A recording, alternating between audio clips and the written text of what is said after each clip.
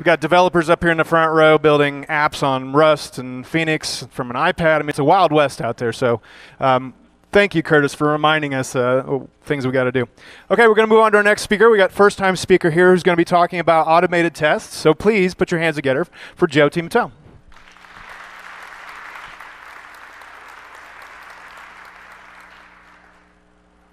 Good morning, everyone. How is everyone doing? Good? All right. My name is Jyoti Mittal, and I'm a QA architect at MSTS. We are a Kansas City-based B2B payment and solutions company, and I'm responsible for building their test architecture and quality engineering practice. By the way, we are hiring test engineers and software engineers, so if you're interested, please reach out to me after the talk.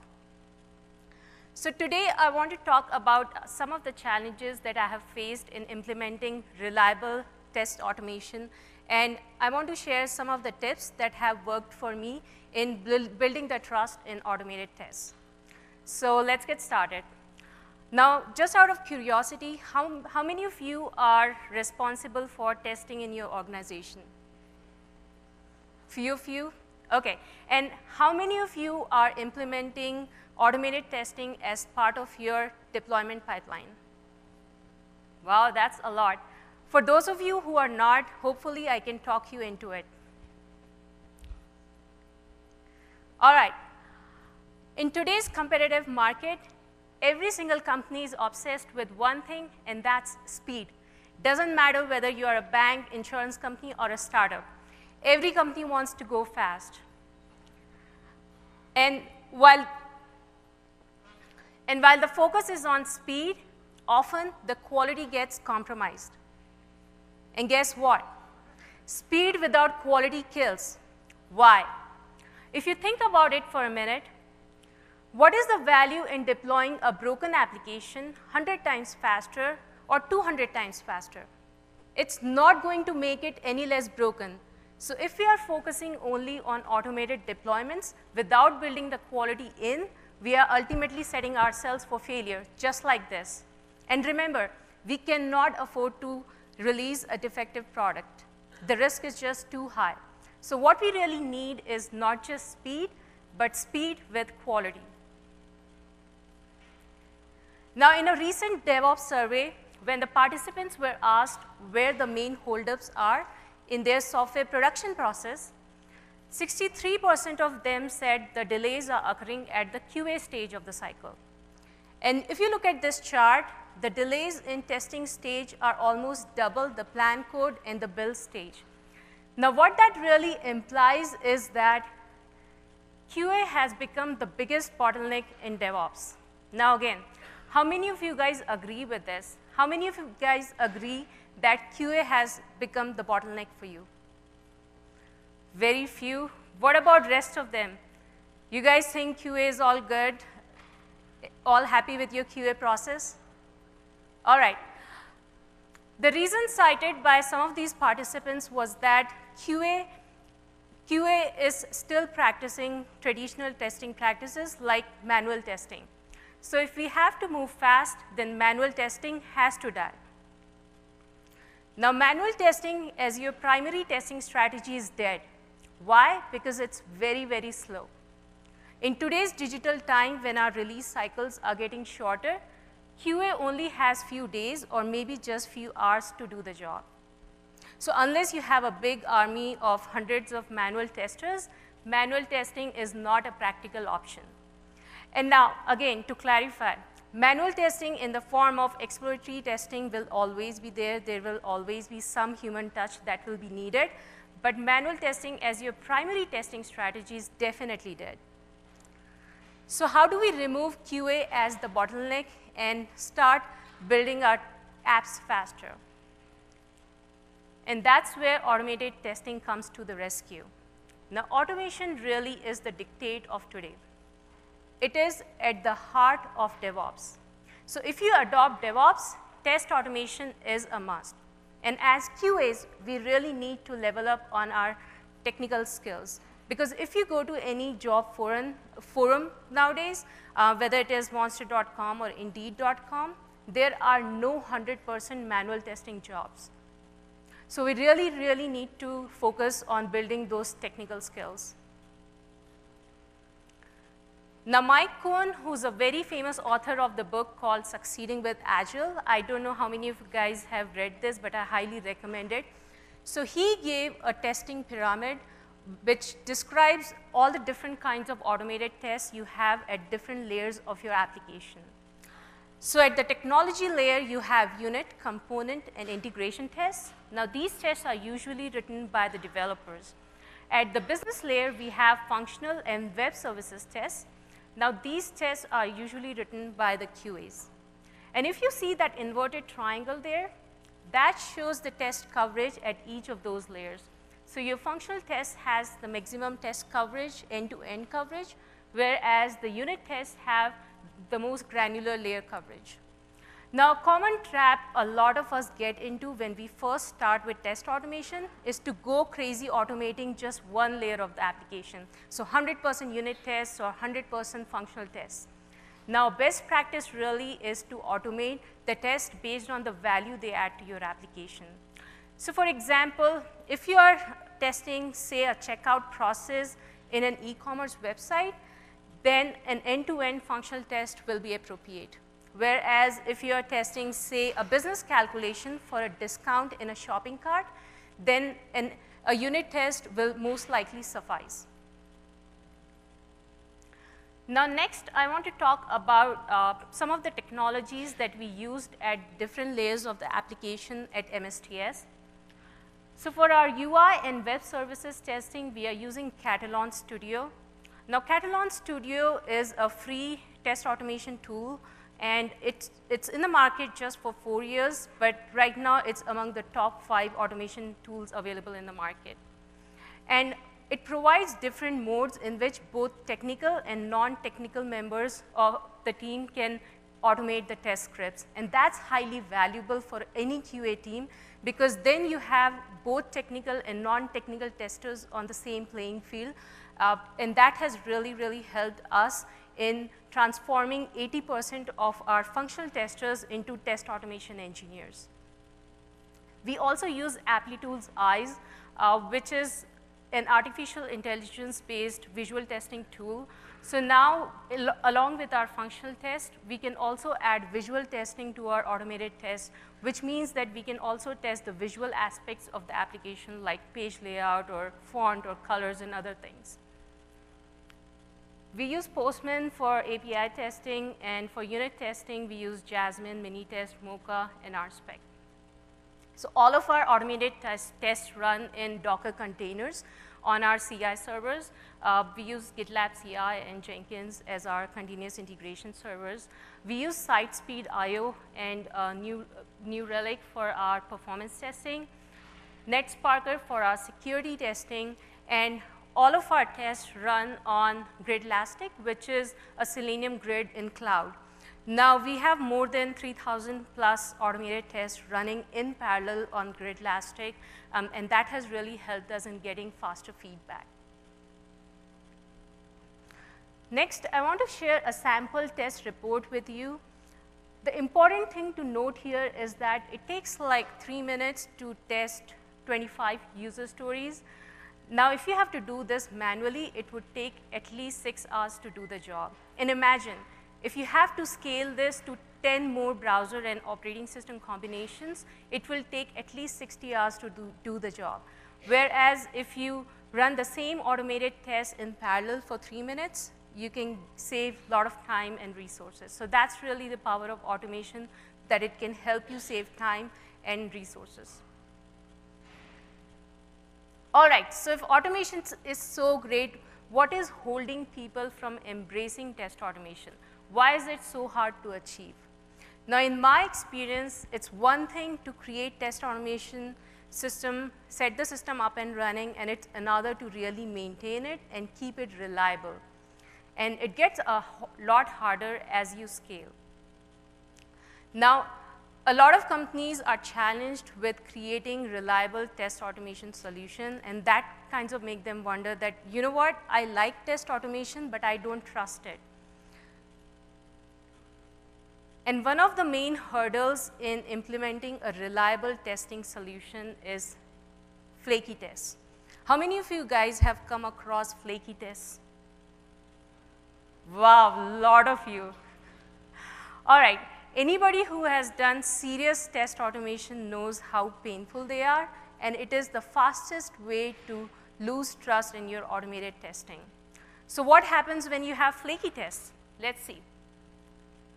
Now, here is an example of unstable flaky test producing two different test results. In the first build, we have 6% failed, 92% passed, whereas in the second build, we have 4% failed and 93% passed. So why do you think we get different results? And which of the ones are you going to trust? And which of the ones are you going to trust and go live to your production? None of them, right? So what it seems like is your Jenkins build is raising false alarms. It's raising false alarms and is crying wolf, similar to the story of the boy who cried wolf. You guys remember this story, the boy who cried wolf? Okay, quick recap. So there was this mischievous shepherd boy who would cry wolf to falsely alarm the village to save their sheep. Now, just like in the story, nobody trusted the boy when the wolf really came.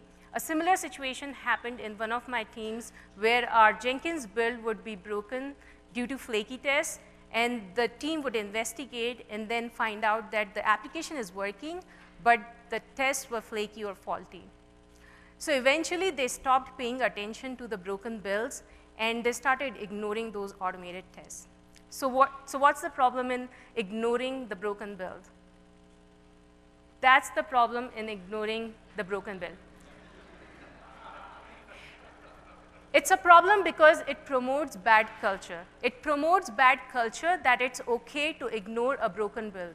It promotes bad culture that it's okay to ignore failed tests. And remember, some of those tests can be valid failures.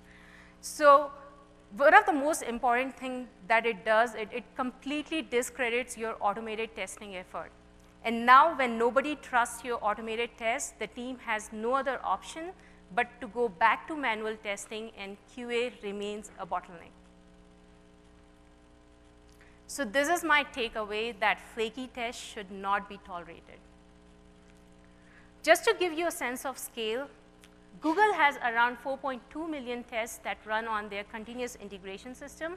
Out of these, 63% have a flaky run over the week.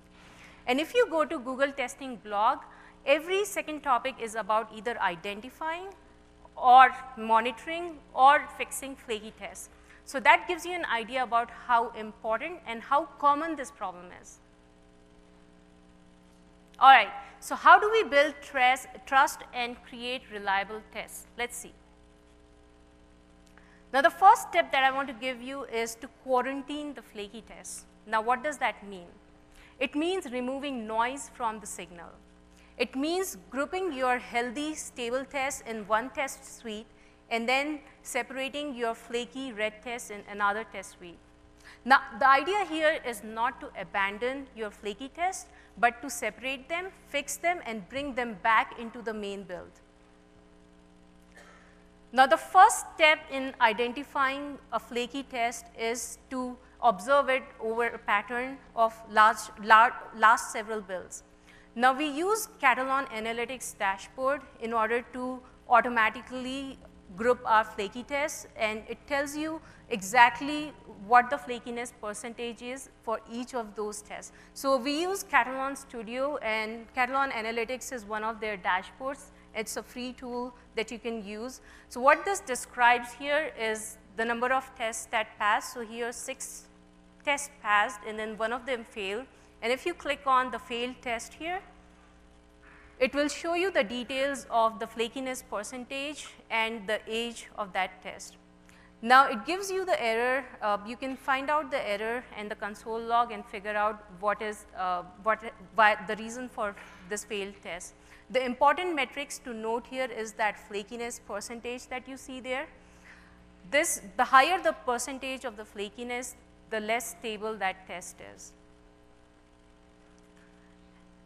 Another dashboard that I want to share with you is reportportal.io. This is an open source analytics dashboard that uses machine learning in order to automatically analyze your test results. And this gives you the top 20 flaky tests in your test suite. So if you see here, it tells you the flakiness percentage, like out of 5 executions, the top test has been flaky, which is 100% flakiness. So there are a lot of different tools in the market that can give you, that can help you detect flakiness in your test suite. I have just mentioned the free and open source tools, but there are a lot of licensed tools like Sauce Labs and CLice that can help you do the job. One thing I want to really mention here is that if you're not using analytics for your test reporting, I highly recommend that you start using one because it really helps you in finding the high-risk areas of your application, as well as it can help you detect any flakiness in your test. So you can have a better control over the product quality by using the analytics-based test reporting. All right, the second tip I want to give you is consider flaky tests as a friend. Now, it's easy to dismiss flaky results as a problem with the test scripts or test framework. But sometimes they could be telling you something really important. It might be masking a key system failure. All right. The third one is really to understand the source of flakiness. Now, there could be a lot of different sources, but in my experience, these are the top 4 that I always come across. It's asynchronous behavior, concurrency, third-party web services calls are if you're making, and it could be the order in which you're running your tests. So let's look at them one by one. Now, asynchrony can be a boon for software because that's what keeps our browser responsive while it goes back to the server and gets the response. If you see the code snippet there, once we make the asynchronous call, it's a common mistake here is to throw in a sleep and then read the server response. Now, this particular test script will fail if the server response comes after 5 seconds. So if you're still putting sleep in your code, wake up, people. Use intelligent waits instead. Why? Because if you use conditional waits, then you don't have to worry about the network timeouts. And if you're using Selenium WebDriver, then Selenium WebDriver has explicit wait class or fluent wait classes that you can use to poll the response. Now, the tests that are running just stable when run in isolation can fail when you run them in parallel. And the reason could be it could run into race condition or a deadlock. So a best practice really is to always thread safe your test code and make them independent so that they don't have any dependency issues when you run them in parallel, and avoid having shared test data or test accounts if you're using one. And if you're making third-party service calls, I highly recommend you use mock servers in order to mock any third-party calls. Now, the fourth and my favorite point is to love your test code as much as you love your application code. And why is that important? It's important because a robust test automation framework is really the foundation of creating reliable and stable tests. We want to use the same software engineering principles that we use for creating our applications. We use page object model, which is a very popular design pattern that's used in creating end-to-end user interface tests. And we also want to use static code analysis to make sure that your test code quality is the same standards as your application code quality. All right, the fifth one, and something that I'm really, really excited about, is using emerging technologies like machine learning driven technologies that are coming in the market right now. In the past 2 years, there have been a lot of different technologies that are coming in the market to resolve these pain points in test automation, to detect flakiness, to help make more maintainable test scripts. Now, some of them are Mabel, Functionize, TestM, Retest. I'm evaluating a couple of tools right now. So It's really difficult to say whether or not these are going to fulfill the promise of creating maintainable test scripts, but the future definitely looks very promising. Now, I want to give you an example of self-healing test script. So here's the developer making a change in the login button, and here is the testim.io, which is one of the self-healing tools I mentioned, that is healing it automatically and updating the test script. So that is eventually, that is going to definitely help us create more maintainable tests because it can self-heal itself. So here you can see if it changed the name of the login button, it was automatically updated in the locators for the test script. So the future for automated testing really looks promising. So far, what you have seen is the technical challenges that we have faced in implementing reliable testing solutions. But what really differentiates a high-performing team from a low-performing team is its culture. And remember, culture is always more important than tools and technologies. A culture of continuous quality requires each and every team member to be accountable for quality. So if you're wondering, so if you're a developer and you are wondering how you can help with quality, then maybe you can help with quality by making your code more testable. Or maybe you can do more TDD, test-driven development. Or maybe you can write more unit tests. And if you're an operations person, maybe you can help us by creating Docker containers or creating Jenkins pipeline. And if you are a product owner in a Scrum team, maybe you can help us by including automated testing in your definition of done. So quality is really a team sport. And with that, I want to point out some key takeaways for my talk. Test automation is a must if you don't want your car to go off the cliff. Trust is crucial. Flaky tests should not be tolerated. And everyone participates in quality. Thank you. Thank you so much.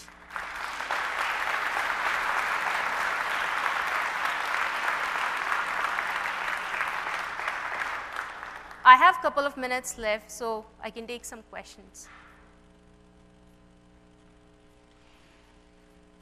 Any questions or comments?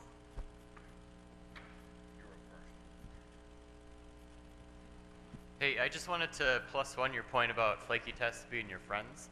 Had a very similar situation recently where flaky tests, right, we assumed it was just a problem with the build node or some obscure thing, and when I actually looked into it, it was a real problem with the core thing. So I just wanted to, like, real-world example to confirm Awesome. that.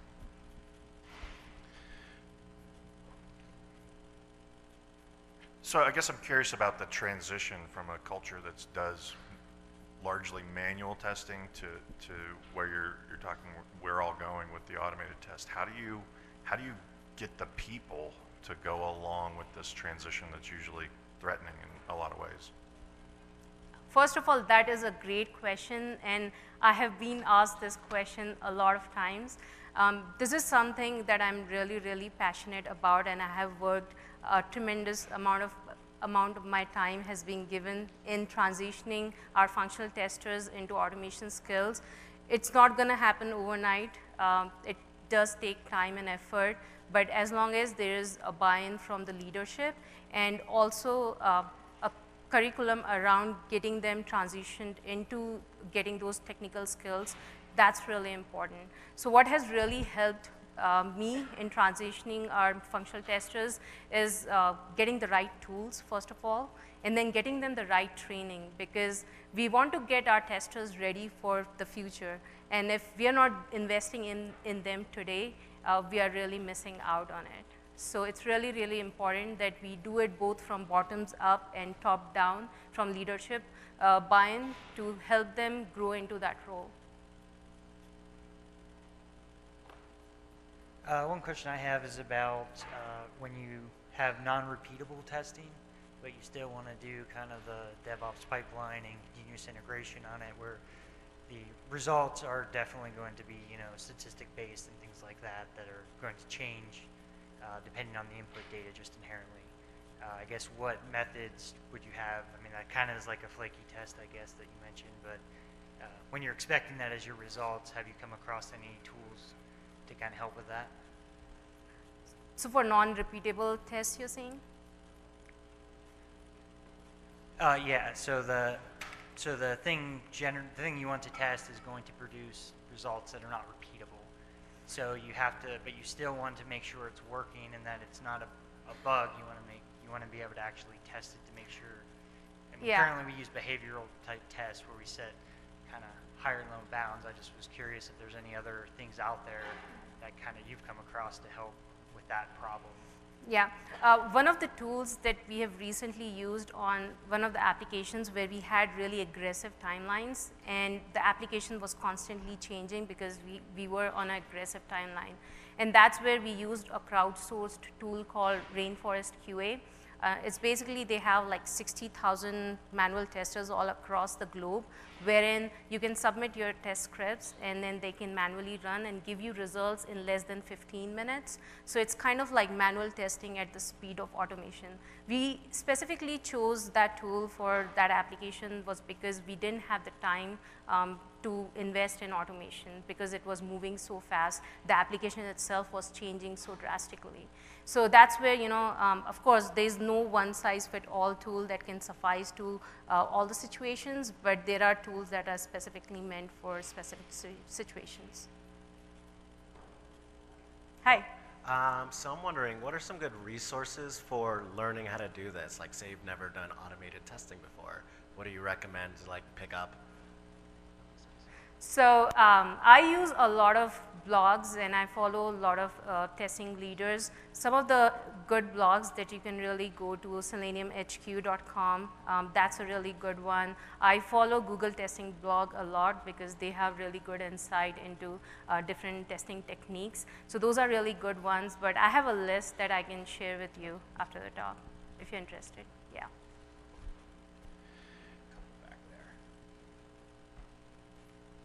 Hi there. Hi. I was wondering if you had any insight as to when testing might expose issues or defects in requirements, so that you're testing for a condition and you realize after the fact that we didn't get the right thing or the specification was wrong somehow. Yes, a lot of us write our acceptance tests in a gherkin kind of format, which is like a BDD format, given, when, then. So it's really, so when we come up with that gherkin kind of format, given, when, then, it's a combination of your product owner, developers, and QAs working together in order to define what that looks like. So when you're defining the same test and everybody has the shared understanding of what we are going to test, I think it is going to definitely point out if there are any gaps in the requirements there.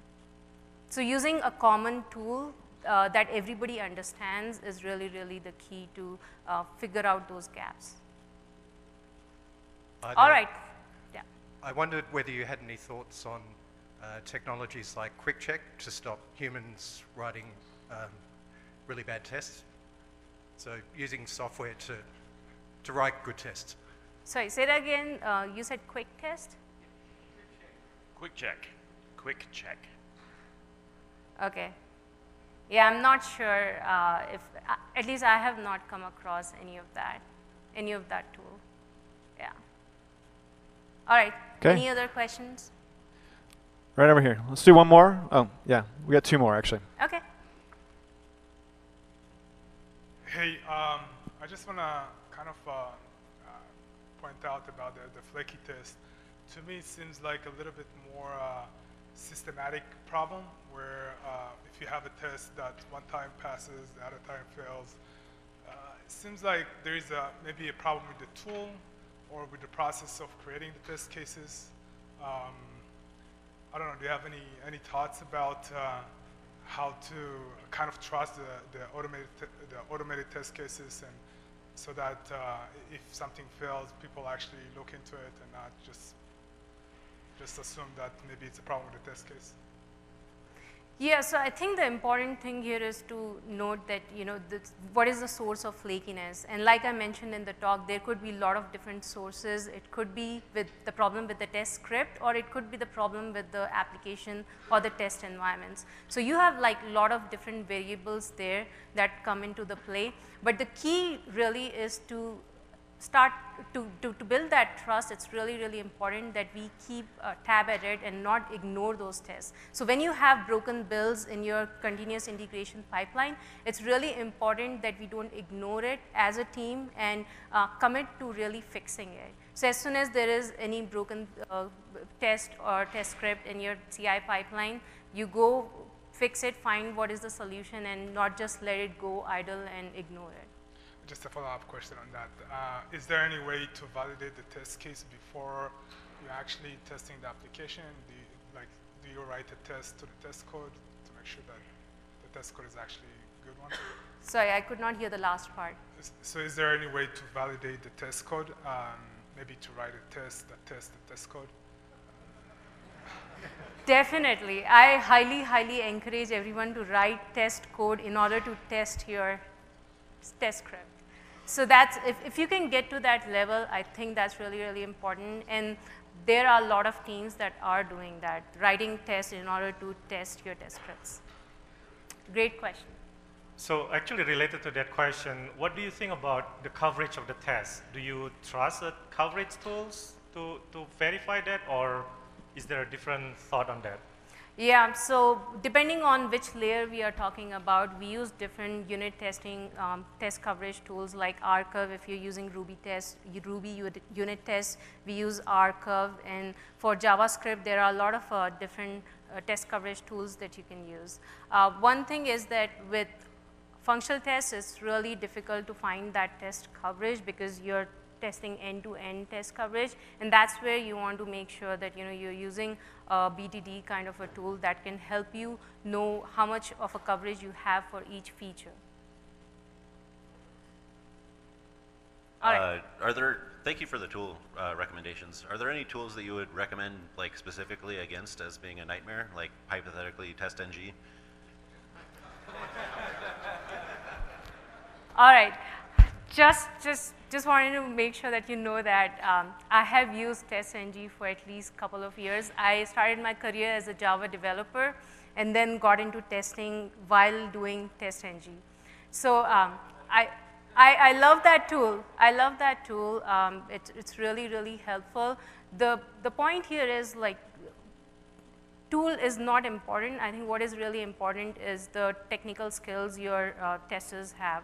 So in my case, like in my current organization, we didn't have a lot of technical testers who could write Java code because TestNG is a Java-based test framework.